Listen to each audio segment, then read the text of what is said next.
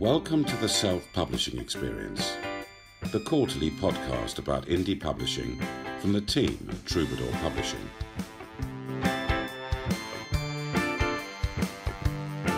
Here are your hosts, Stephanie Carr and Jeremy Thompson. Welcome to the 7th episode of the Self-Publishing Experience podcast, where the team at Troubadour bring together industry insights, author conversations, and tips and tricks designed to help out anyone interested in self-publishing. In this episode, we'll be looking at marketing. We'll speak to Matador authors Angela Dyson on how she gets so many book signings, Griselda Heppel on what she'll be doing to promote her new book, GK Holloway about signing at local events, and then we speak to Anna Burtt from Jericho Writers on how they can help aspiring authors. Book marketing is the one area of self-publishing that we get asked about all the time, as it can be such a complex area. There's marketing to the book trade so that bookshops and retailers know the book exists. There's the buzz that you need to create before publication, and the press and review marketing that you'll need to do as the book becomes available.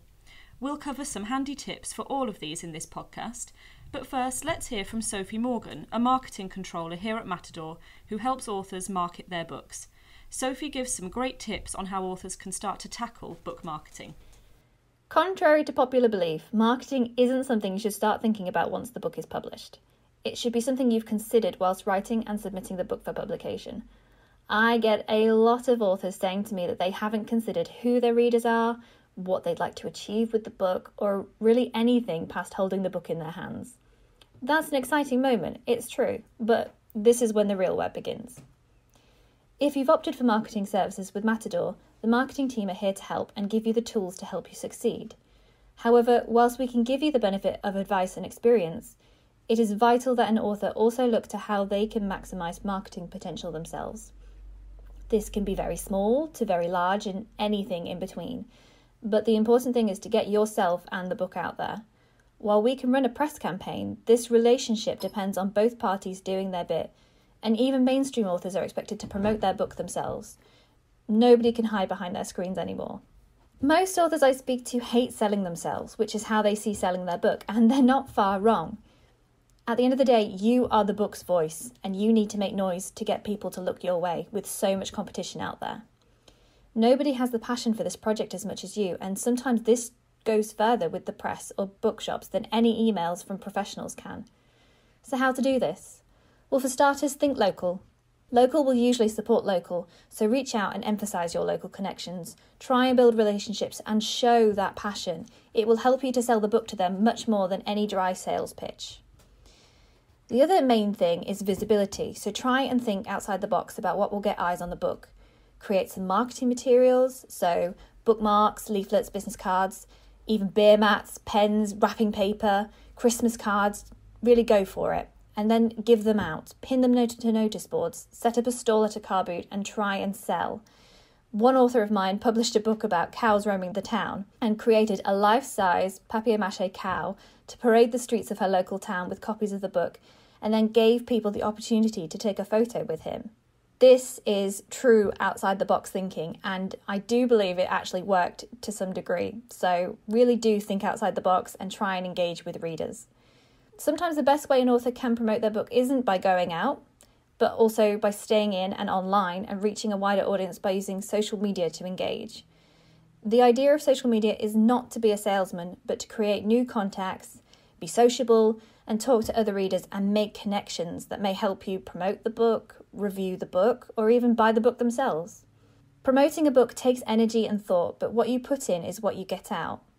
We're here to help, offer advice, run ideas past, but at the end of the day, you are what will drive the book to sell. Being friendly and funny and personable will net more sales for a debut than if you hide at home and just hope that people find the book. Your creativity drove you to write the book. You just need to use that creativity to think how to reach readers now. Some interesting points there, especially in terms of networking and having a good idea about the audience for the book before approaching the publishing process.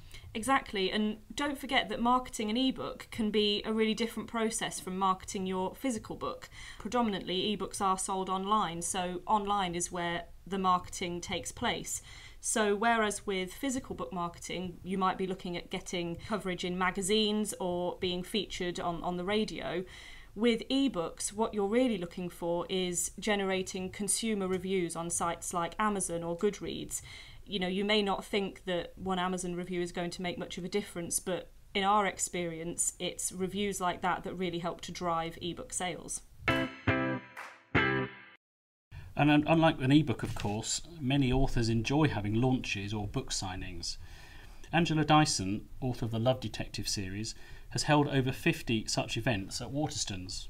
With your first book, how did you go about marketing and getting people to know what your title is all about?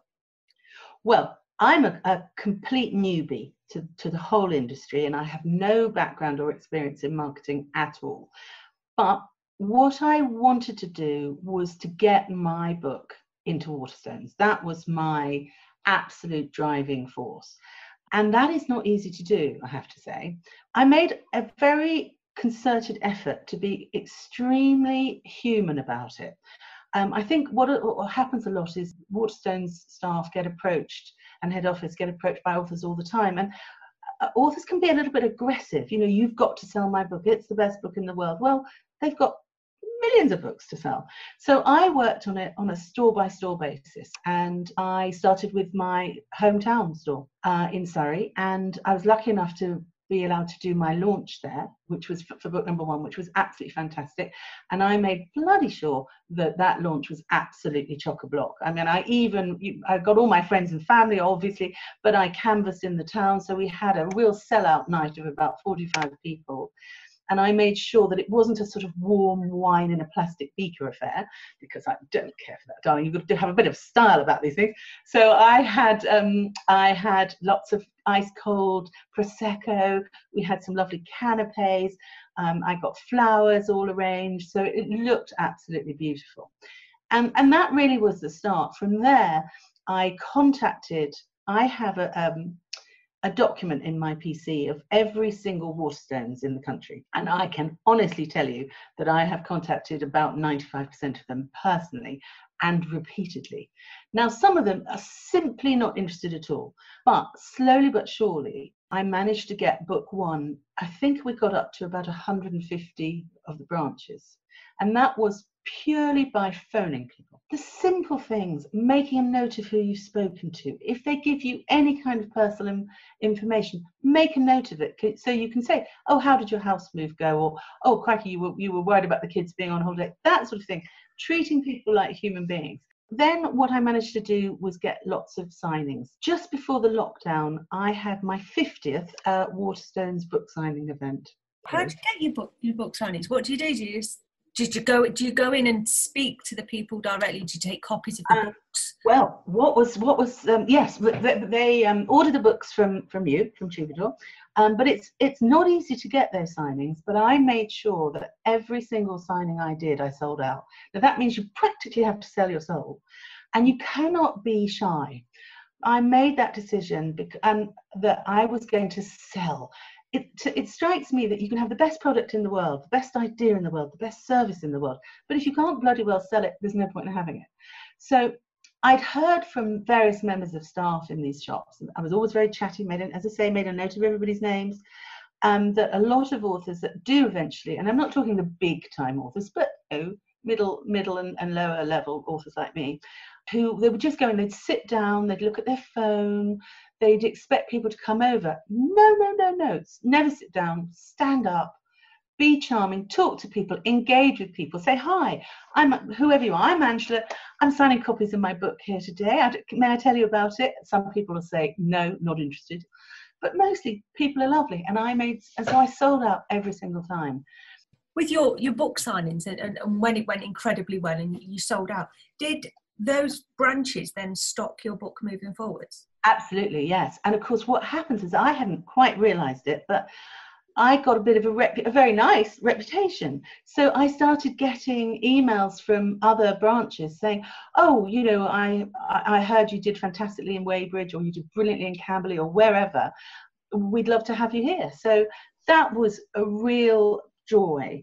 And I think it was two things. It was about engaging with the staff, and being on their side, not expect. They don't want anybody high maintenance. Their life in retail, and if anybody's ever worked in retail, I certainly have, it's a tough gig out there, and the general public can drive you bloody mad. So having an author who sort of expects the staff to kind of look after them is no good. I would basically say, I'm low maintenance, provide the books, give me a little table, put me at the front of the shop somewhere, I'm good to go. Also, I have a social media presence. Now that is really foreign to me. I was a real dinosaur on that.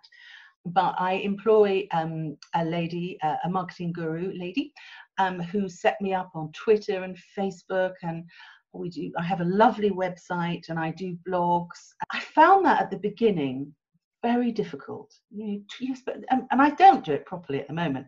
You're meant to tweet to have any sort of profile 4 times a day. Good Lord, you'd never get anything else done as far as I can. But just, I didn't do everything. I haven't done Instagram. I haven't done some of the others. I was advised very early on, don't try and do everything. Just do 1 or 2 fairly decently. Do you know when the second one came out, did you find that it was almost easier to market because you'd already made those connections with the people, yes, like for instance in Waterstones? Yes, absolutely. And every single branch that I've been in had said, well, a lot of branches I've gone repeatedly back to. Every 3 months they've had me back again, even for when I just had the first book. Because, unless it's a tiny town, they've got lots of customers. I like when the second book came out, when we were sending your printed book out to reviewers and people who requested it, Sophie wrapped them up in pink tissue paper with little like love heart sweets and something. I think that was a nice little addition, and it made people remember your book, maybe give them more inclination to read it and review it. Yes, I was absolutely delighted with that. I thought it was an absolutely lovely idea. I thought what was interesting about that was I saw it on Twitter. A lot of reviewers, when they received the book, they tweeted a photo of it and tagged us in it. And I just thought, well, that's good. That's what you want. You want somebody to take that extra 5 minutes to take a photo and post it. There's some free publicity for you. Exactly. And that's the thing, I mean, I think it's difficult sometimes for authors because you get so involved in writing your book, you forget and don't necessarily recognise the importance of everything else that comes around it. And with book 1, when I was sending out the AI, I had a list of every independent bookshop, not just Waterstones ones, but independent bookshops. And I sent out several hundred of them. And I thought, well, what can I put in the envelope that's not too expensive, not too heavy, not going to get chucked away? I came across in Tesco's superstore a little placemat, for a coffee cup that had a heart on it. So I bought tons of them and I sent one out with every single AI. Why not? You've got nothing to lose. Give it your best shot. I think that's the thing. And don't be too timid, I would say, to any other author that's starting out. Just be brave. What have we got to lose? Events like this, if you can persuade your local bookshop, can be really rewarding and offer a great opportunity for sales. But bookshops are not the only avenue to go down, as Andrea Johnson found out when she talked to G.K. Holloway, author of 1066, who sells his book at local history festivals. So we've caught you in the office now, you've gone to pick up some books on the way to do an event this weekend. What's the event that you're doing? The event is the Midlands History Festival at Northampton, and they're doing various periods, but they've got a Viking and Saxon event. So I'm going along there, hoping to sell my book to people who are interested in that time period. Do you do many events like that? I do a few historical ones, and I've done a few literary festivals. What do you think to those? If you go to sell a lot of books and hopefully get a lot of money and be famous, you're going to be disappointed. I've been to literary festivals and not sold anything at all, but then I've met a lot of people, a lot of writers, some publishers, and 1 or 2 other people in the business, and it's been worthwhile from a networking point of view, if you like, and a social point of view. Well, you can be and you can feel quite isolated as a writer, so to meet other writers and have a chat and pick up tips and advice. It's just great. You feel like you've made contact and you're not just out there on your own. Having said that, selling a paperback is different from selling an ebook, so I believe. In as far as if you sell somebody an ebook, that person will read the ebook and might tell their friends, oh, it's good, I might recommend it. Then they may or may not buy it. With a paperback, somebody will buy it, they'll lend it to people, and I forget what the actual figure is, but for every paperback that's printed, about 15, 20 people read it. So it does get you out there, and over time you can build up a reputation. But I stick to this at the history festivals more than anything now. Do you enjoy doing those? I enjoy doing that because I meet more people. I've got a regular festival that I go to in Staffordshire, the Abbots Bromley Horn Dance, and it's every September. You get people from all over the world there. I've spoken to people from Zimbabwe, Australia, Americans, Canadians, all sorts of people, and they're all there just to see this dance. So they're all interested in history, and it's that particular time period. And so people will come along, have a chat, and then buy the book. And I did Stamford Bridge at the 950th anniversary. There were a lot of authors went up there, and that was a great day because people came over from Iceland and Norway and, well, everywhere. So that was good, and you meet loads of people who know lots about it, and sometimes you'll meet people who come up and tell you things that aren't in the history books, you know, because they've got local knowledge. People who've been born in Stamford Bridge or born in Battle, and have done a lot of research, and they know the area really well. Yeah, so the history festivals work well. I've done a couple of, I've done about half a dozen radio interviews as well, and they're worth doing because you notice little peaks in sales afterwards. With BBC, I've had a couple of half-hour interviews, and with local Bristol radio, I've been part of an hour-long programme and a radio station in Somerset as well. So they're pretty good to do. What Angela and G.K. Holloway have in common is that they enjoy meeting people and talking about their books. So I suppose networking is a key skill that authors need to develop as part of their marketing of their work. And for many authors, of course, that's the hardest part. Exactly, and our next interview is with Griselda Heppel, who is publishing her third book with Matador. And she understands that she can't just sit back and expect the book to sell. She has to make the effort. I'm Griselda Heppel, and I write for children between the ages of about 9 and 13. And I've published 2 books with Matador. The first was Auntie's Inferno, which it was very exciting doing that because it won a couple of awards, including the People's Book Prize. Then my second book was called The Tragical History of Henry Faust. And now I am bringing out my third book. It's called The Fall of the Sparrow. So are the 3 titles linked at all, or are they 3 separate titles? They're 3 separate titles. What links them is the cover design, in fact, because I've got this wonderful wood engraver, Hilary Painter. But no, they are not sequels to each other. Somehow I don't think in that way. I may do one day, but I tend to, when I finish one book, I start thinking about characters for another book. You mentioned that, well, you've indicated there, so you're having your own cover design done. We're not doing that for you. Was that always a conscious decision? Was it that you would outsource that to somebody else? Yes, that was something I wanted to do right from the start.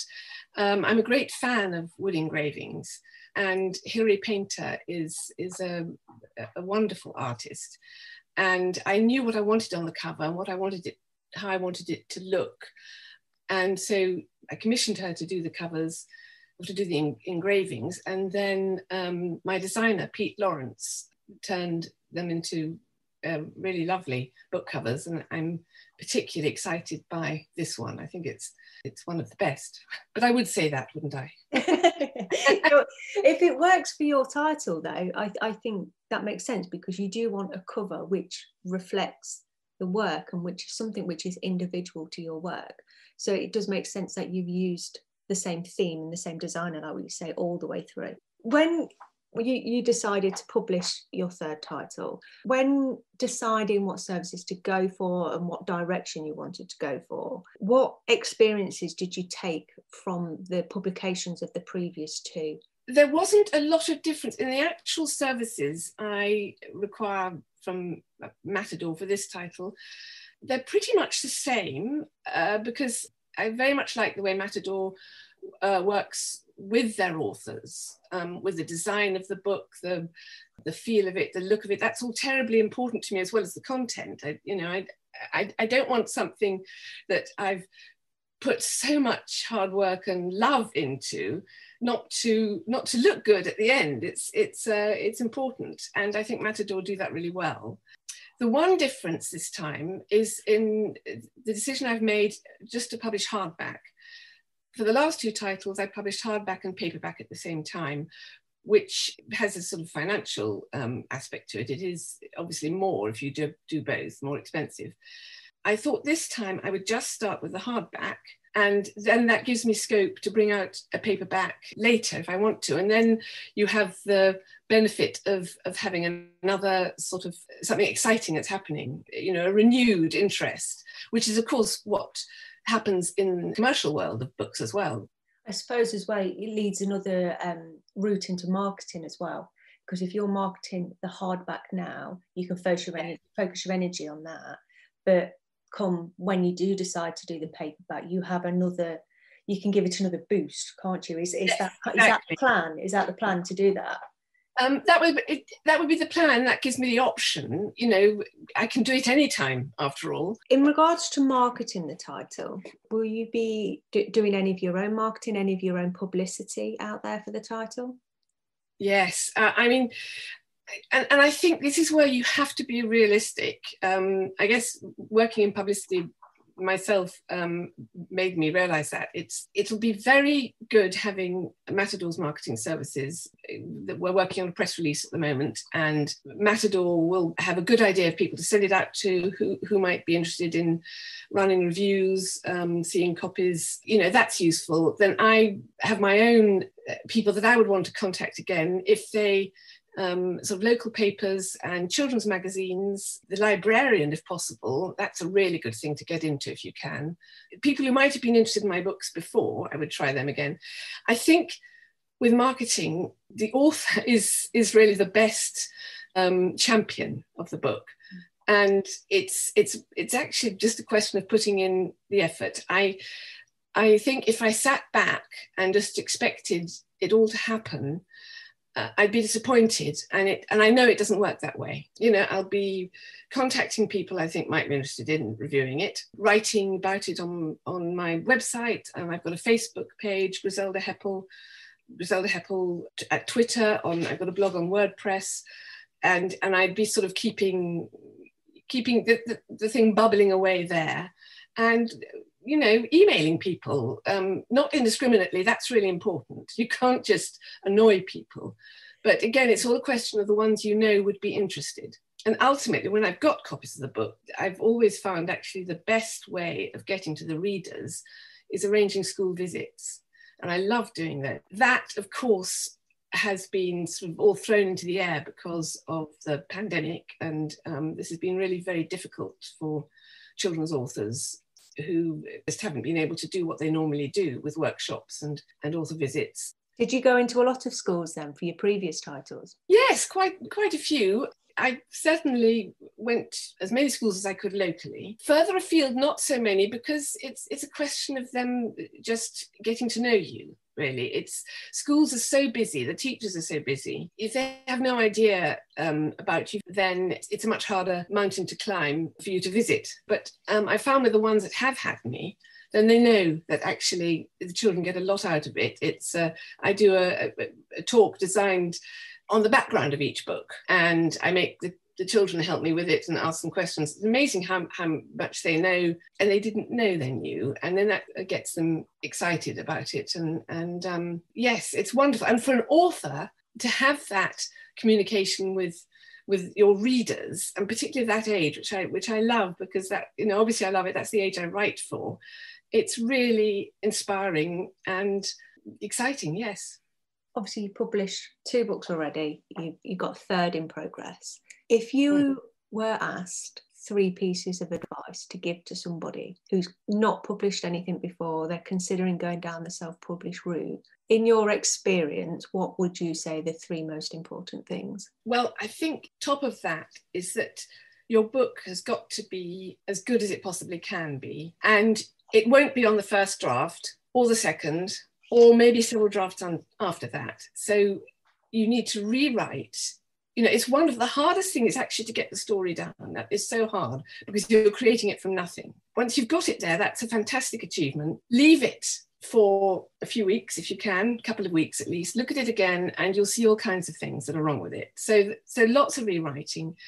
And then I would recommend, if you can, getting somebody you trust to give you a straight but not too harsh opinion to look at it. I've used literary consultants. It's really hard because, you know, they are professionals and they are going to say, well, actually, the structure completely doesn't work. You know, story's a good idea, but, you know, you've got to redo, and that is very hard. But it does make for a better book in the end. And I think it's so important, if you're self-publishing, you don't want to skimp on any of the quality of your work and what you're producing, because it's up to you to make sure it isn't like that. I like the fact you use literary consultants as well. So is that something that you would always advise, maybe going to a professional rather than a friend or family member?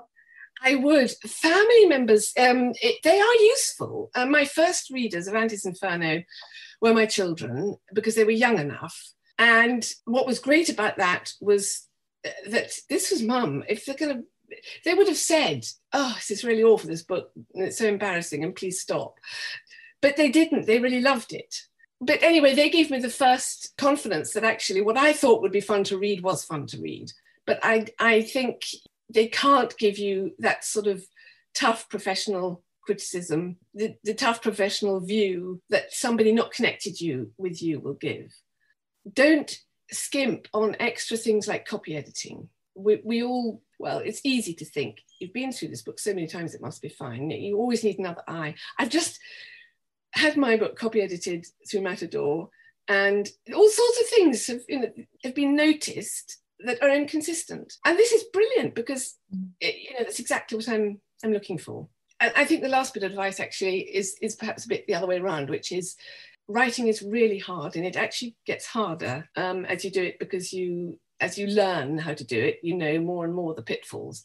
It has got to be exciting and wonderful as well. And if it isn't, and if you are really not enjoying it, then you should give yourself a break, just leave it for a while, for a long while, because it's so tough. It's only something to keep doing if it's giving you enough. You can learn about Griselda and her books on her website, griseldaheppel.com. Her latest, The Fall of the Sparrow, has just been published. At the start of this podcast, we talked about how authors should bear in mind the target audience of their book all the way through, from writing to publishing. Earlier this year, Andrea Johnson spoke to Anna Burtt, head of events at Jericho Writers, who talks about how they can help new authors in the early stages of their project.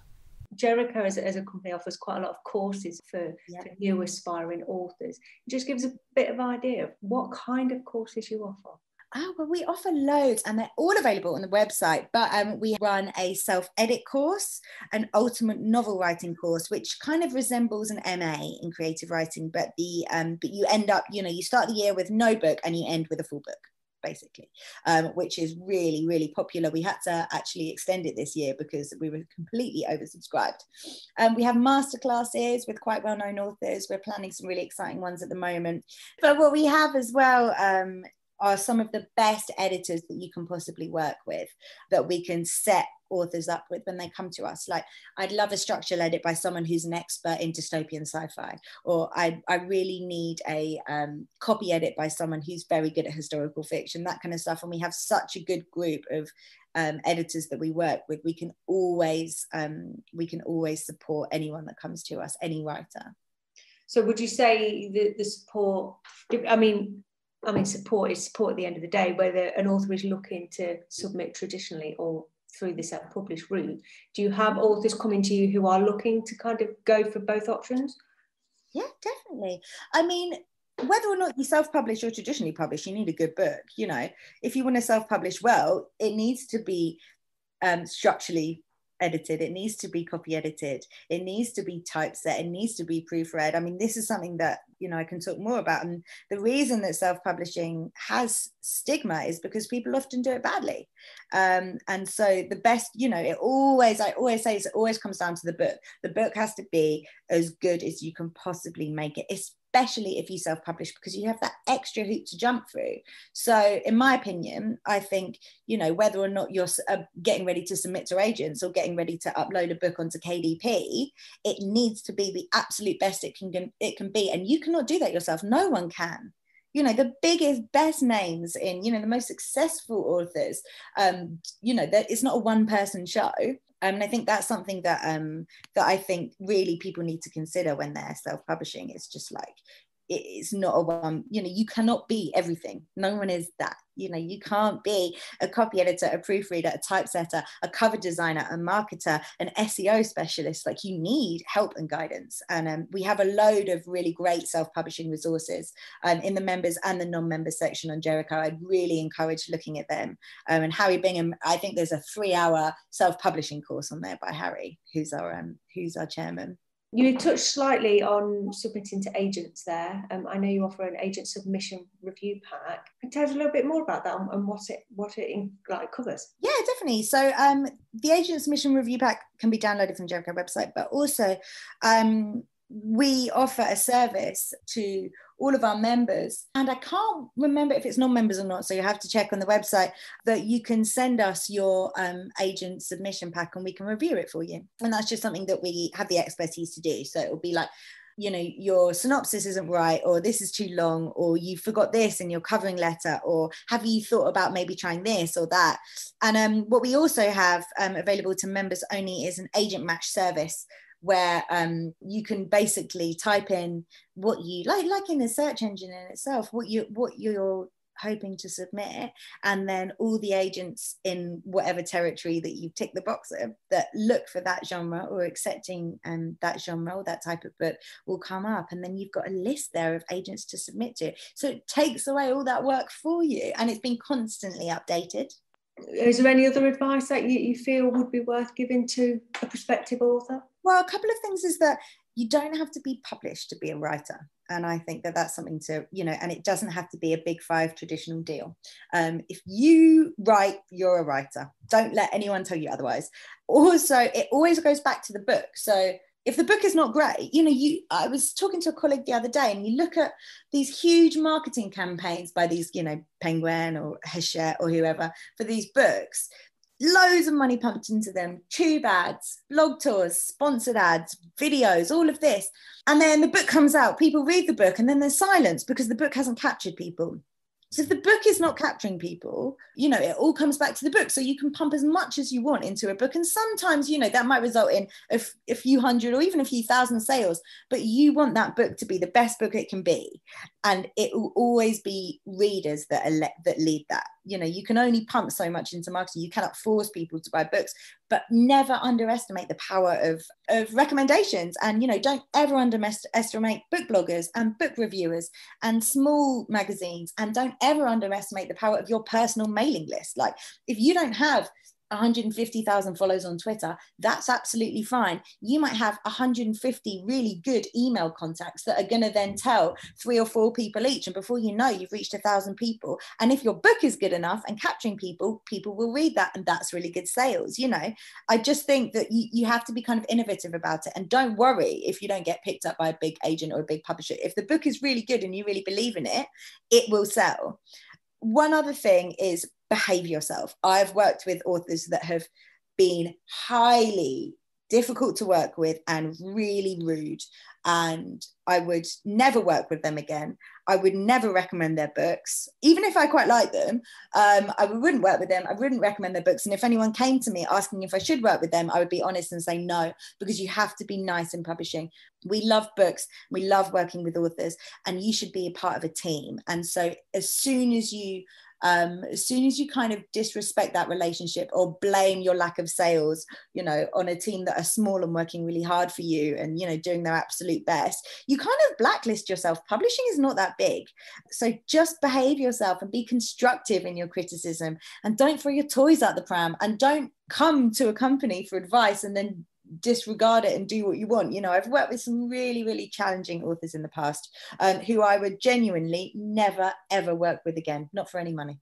Absolutely, because it's all about the author brand at the end of the day, isn't it? If you've not got an honest brand behind you, you're not going to be able to take it any further. And even if your brand is just being really funny or really engaging, or like, as someone that, you know, I book a lot of guests for the festival, and if someone, even if they've got a really good book, but they're not engaging or they're standoffish or rude, like, why would I book them? There are hundreds of authors out there. They might not have sold as many books as you or be an international bestseller, but they're much better to talk to. And that's really what it comes down to. Is there anything else which you feel it would be worth our authors knowing, either about Jericho itself or any particular advice or hints or tips that you've learned along the way? Oh, I think one thing that, well, I mean, firstly, I think anyone listening, just have a look at Jericho, have a little look at what we do. I'm relatively new to the company. I don't make anything from doing this, but working with them has been such a pleasure, and they are so genuinely passionate about their books. And, you know, subscribe to the newsletter, get Harry's Friday newsletter. You'll at least have a laugh and maybe learn something. And I think the membership is £195 a year, I think, which I think is pretty reasonable for what we're planning. And it's just a really good step in taking yourself seriously as a writer. And also, we are so well connected between us. You know, Holly Seddon, best-selling author, is on our team. Do you know what I mean? She manages the community. Our connections become your connections when you become a member. And I think that that's really key. You know, we will hold your hand and guide you at every level, basically, and always listen to you. But one thing I think as well, you know, when considering self-publishing, is think of it as more than just you. Think of it as a team, and building a team around you. And pick and choose. There are so many resources out there. Pick and choose, you know. You can find amazing cover designers for so much cheaper than, you know, they would be in a traditional house. The self-published, I often see self-published covers which never cease to amaze me. They are so bad, but the blurb sounds really good, and I think you can clearly write. Don't worry if you're not a designer. You know, get someone else to. And never try and tell the whole story with a cover. Don't try and tell the whole story with the title. You know, all of these things that, why would you know that? But also, do your research. Oh, this is one thing that I always say, especially if you're self-publishing. Go into a bookshop, stand in the section where your book would sit. And that's one thing that's really important. You need to know where your book is going to sit in a bookshop. You know, if it's like, it's a historical children's book about vampires, like, that's fine. Go to the children's section and see where that would be. Take out 5 books that have zombies or vampires or something, you know, uncanny or supernatural in them. Look at what the book's like. Your book needs to resemble that book, because it needs to sit next to it on a shelf. If it looks completely different, people aren't going to think, oh, that looks quirky. They're going to think, oh, that looks rubbish. Like, you have to follow trends to a certain extent. You can still be individual in your ideas, but you do need to kind of tap into a market, because it's a market. You've got to sell things. You know, if you want to sell books, it has to sit in the market. And another thing is always have perspective about what success is to you. So success might be finishing a draft of a novel, or you might not feel like you're successful until you get picked up by a big 5 publisher, or you might not feel successful until you make an actual living from selling your own books on Amazon via KDP. Either way, set your goals, you know, your goals of success realistically, and like, give yourself a pat on the back for even listening to this podcast, because all of it is showing that you are investing in yourself as an author. And honestly, that's the first way to do it. Don't ever assume that you know everything. Not everyone knows everything about anything. That's why people like Jericho are here. So people like you guys are here. That's why editors exist. That's why courses exist. Editors get their work edited all the time. You know, no one in publishing houses sends out copy without 5 people looking at it, like, and that's their job. You know, don't put that so much pressure on yourself that you need to do everything all the time, and don't rush it. You know, don't just finish the book and put it out there, because it will not sell, it will not work. Also bear in mind, like, if you're writing quite niche short stories or literary fiction or something that is a difficult market anyway, it probably won't sell well when it's self-published. So you just need to like have that as a realistic expectation of your success. But if you're writing, you know, an 8-book series, you know, a kind of Twilight-esque vampire love story thing, that's going to be much more likely to sell. Like, look at what's gone before and worked before, and it works for a reason. Jericho Writers run a range of courses covering creative writing and self-editing. They also offer manuscript assessment for all genres, plus an agent submission pack review. All details can be found at jerichowriters.com. Now, we love to close each podcast episode with a sample of one of our fabulous audiobooks. And in this episode, we're so excited to be able to play to you an audio sample of one of our best-selling books, Will It Make the Boat Go Faster? Written by Olympic gold medalist Ben Hunt Davis and popular keynote speaker, TED Talk presenter, coach and comic Harriet Beveridge, this audiobook has been voiced by the very talented voiceover artists Alexander Abineri and Anne-Marie Piazza. The audiobook version of Will It Make the Boat Go Faster will be available soon on Amazon, Audible and iTunes. Introduction. Why buy this book? Whatever journey you were on, we sincerely hope these tried and tested strategies help your boat go faster. We first wrote Will It Make the Boat Go Faster to share Olympic-winning strategies which anyone could apply to any walk of life to get their own gold medals. Since the first edition, we've been chuffed beyond measure to hear countless stories of how people have used the ideas, from the head teacher in a deprived area raising pupils' attainment, to the engineering company saving £50 million, from the lady who got back into running for the first time in decades, to the entrepreneurs who started their own businesses, the netball team who won their league, the police officer who secured promotion, and the leadership teams implementing compelling goals. How did it all come about? I first met Ben Hunt Davis when we joined the same company at the same time. I am ashamed to say I was annoyed that he joined. I really didn't see the relevance of him sitting down and paddling a bit faster than his competitors to me and my world, or our corporate clients. But the more I heard, the more fascinated I got. Ben told a compelling story about a pretty mediocre team in 1998 who transformed to become Olympic gold medalists 2 years later. And Ben wasn't a psycho either. Put aside the fact that he is a tad on the tall side, and you'd never guess he was a sportsman, let alone a smarty-pants Olympic gold medalist. I'd assumed that to be the best in the world, you'd have to be superhuman, arrogant, obsessive. To my delight, Ben proved to be a good laugh. He makes mistakes. He can be shy, lazy, an idiot, lose his temper. In other words, a pretty straightforward, normal guy. That piqued my interest. How could an ordinary person get extraordinary results? What secrets could I steal from his experiences to get more out of my life? Thanks to the tips in this book, I have mastered press-ups. I am not sporty. Taken 3 stand-up comedy shows to the Edinburgh Fringe, written a handful of books, and hopefully been a less than completely rubbish parent. Sorry I was such a sceptical prat when we first met, Ben. How this book works. Each chapter is divided into 2 parts. Firstly, there is a narrative bit. This is where Ben recounts episodes on the 8's journey to gold. Ben has an uncanny knack for making you feel as if you were there in the boat with him, experiencing what it's like to be part of the Olympic team. Memory is a slippery eel, but we've done all we can to check that Ben has remembered things correctly. Secondly, there is a coaching bit. This is where I analyse how and why the crew did what they did. These sections are packed with step-by-step, practical advice and real-life examples. We've stuck to what the crew actually did, not what they ought to have done. It's a warts-and-all account, complete with questionable grammar. There are no theoretical musings here. It's all been road-tested. It's not an exhaustive description. Our aim with each topic is to pick out key points that make the biggest difference and are easy to transfer to different context. The chapters also unashamedly intertwine. Belief influence habits.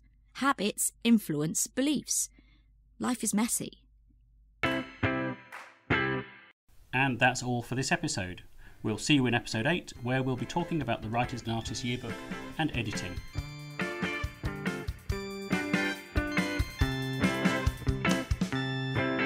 You've been listening to the Self-Publishing Experience. Learn more about indie and self-publishing at our website, troubadour.co.uk.